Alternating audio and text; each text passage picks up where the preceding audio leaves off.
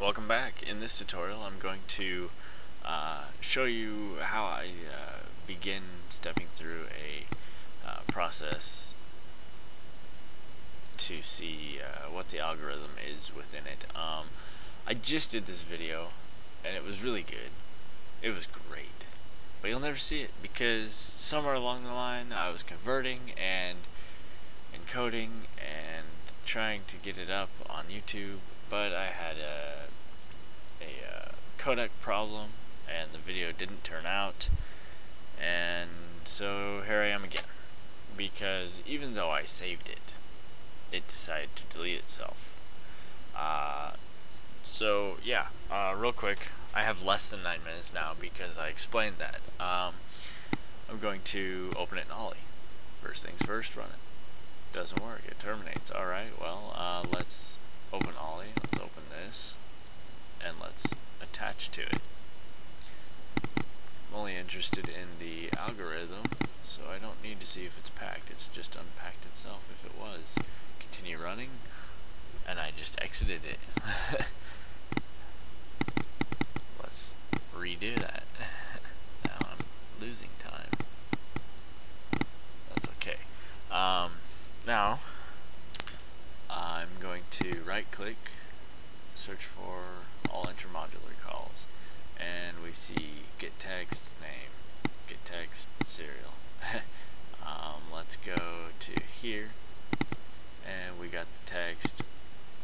If there is no serial in, it does this, exits. If not, we land on this call, which goes to here. That's where we need to be. Let's go ahead and type in a serial and a name and click check, and we land here. Now let's see what she does. First we are getting the string length of our name, and there it is, 4. We move to EDX, that offset. Now we move to the byte at EDX, our name length. Cool. So we have our length of our name. Now we are moving to EDI, the offset of our name, and now we're moving a new offset to ESI. Moving to EDX, the offset of the length of our name, and we're getting that value. We're adding 1 to EBX, and we're comparing EBX with EDX. So we now have a counter that is going to start at 1 and end when it gets to 4, considering this here jump, if it's equal, jumps out of this big nasty loop. First thing it does is move to AL, the first byte of our name. It compares AL with 5A. If it's less than, it jumps. If it's greater than capital A, which is 4-1, it also jumps. It adds to AL2C. It jumps back up. It adds ECX, EAX. So now our EAX value is capital F plus 2C, which is like lowercase r. It increments and starts over. At any point, if this here was false, it would not jump. It would add increment, so it would add the regular value and then jump. And if this was false here, it wouldn't add 2C, it would increment and add an increment and then start over. It's going to do that for all but the last character, as you can see. That here's the third character, jumps up, those are equal, it jumps out. Now we are adding to our total 666 in decimal, multiplying by 1, 2, 3, 4, 5 in decimal, subtracting 23 decimal. How much you want to bet that's how old the person who wrote this is?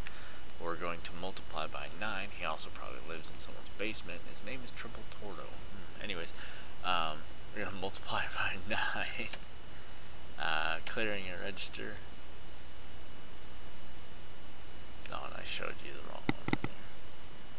It's this one. Anyways, back to what we're doing. Moves to ECX-A, which is decimal 10, and now it's going to do a divide on ECX. It's going to take EAX, change my registers, take EAX divided by ECX, the remainder is going to go on EDX, answer is going to go on EAX. So, if we step, now we see that we get a 3. Well, there was a 3 at the end of this. Since we're dividing by 10, it's just going to move the decimal, take the last digit, and toss it in EDX.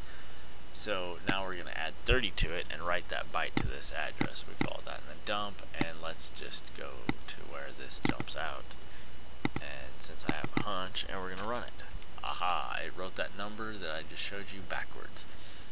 So it converted that decimal into, or that hex into decimal backwards. This loop here is probably going to flip it around, and it does.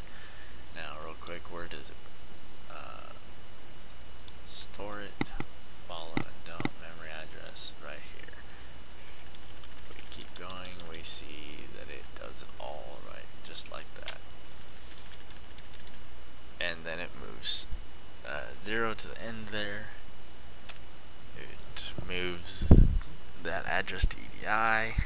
Now it is going to push this offset, which is a static offset, not going to be changing, which is the 4th character on of our name, because it's going to be a string until it hits a 0, since it's referencing this offset, which is a 4th character. If we put FJLJ1, it would be J1. So, and then it pushes our serial string, and it's going to, I bet, concatenate them, and it did. As you can see here, it's now got a J at the end. It's going to compare this value here with what we typed in. If it's wrong, it's going to jump over the good, give us the bad. If it's good, it's going to give us the good. So we know that our serial is essentially add up all of the characters of our name following these rules. And then we are adding 666 in decimal, multiplying by 1, 2, 3, 4, 5 in decimal, subtracting 23, multiplying by 9, and then since we would be doing that all in decimal, we don't even need these 2 loops, because we'll just output that decimal value in the string format with the 4th character on of our name concatenated to the end. So, I think I made my time there, I don't know, and in the next video I will write a keygen for this, and I will show you something very interesting that a lot of you have actually been asking about, and a couple comments on it as well. I'm not going to tell you what it is, so you'll have to wait for that video. Again, sorry it's been a while, been having some codec issues as well as some storage issues, but I think we got those all sorted out. Thank you for watching. Please rate, comment, and subscribe.